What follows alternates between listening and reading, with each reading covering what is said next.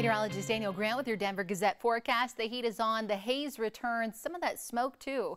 We are looking at a dry day with mostly sunny skies, but that high of 94, slightly above average. It gets even warmer in northern Colorado, 98 in Platteville and Longmont this afternoon, mid-90s in Boulder, and then you travel up into the high country.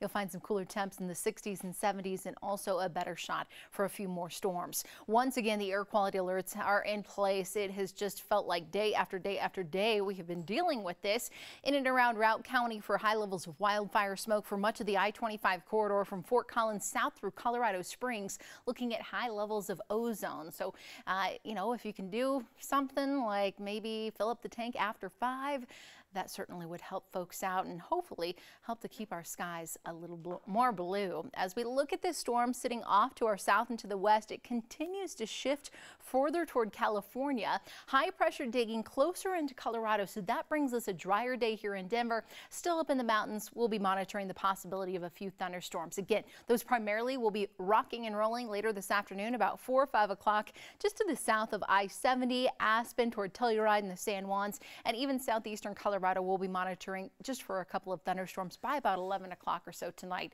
Most of that moisture moves out. We stay dry on Tuesday. Isolated storms possible for you on Wednesday, flirting with close to triple-digit heat here in Denver, and then we slowly cool off, and we really will bring back a better chance for seeing storms and just some really good rain as we look ahead toward next weekend. Hope you guys have a great rest of your day.